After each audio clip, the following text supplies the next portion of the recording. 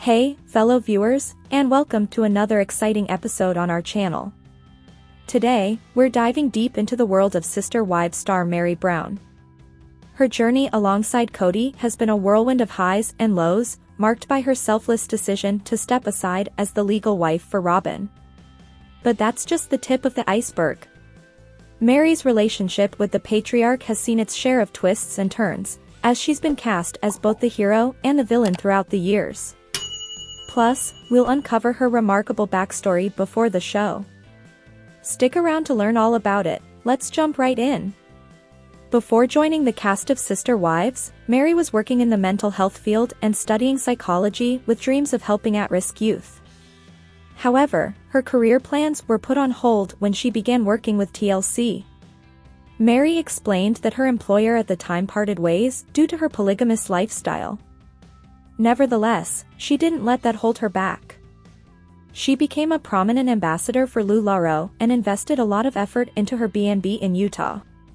Recently, she shared some Halloween decorations from her inn in California. Meri's familiarity with polygamy dates back to her upbringing in a polygamist family with 27 siblings. She witnessed her father entering the polygamous lifestyle when she was just 11, and she grew up with 5 mothers. This upbringing gave her insights into what it's like to live in such a culture. Unfortunately, it seems that her experience with Kody didn't mirror what she witnessed with her father. Meri and her family later converted to the fundamentalist Mormon religion, where she crossed paths with Kody at the age of 18. In her 2012 book, Becoming Sister Wives, she shared that she was smitten with him from the start, describing him as cute with a great personality. The feeling was mutual, and they quickly fell in love.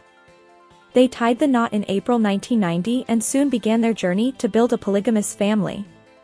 Initially planning to have 8 children together, Meri faced infertility issues after giving birth to her first child, Leon, in 1994.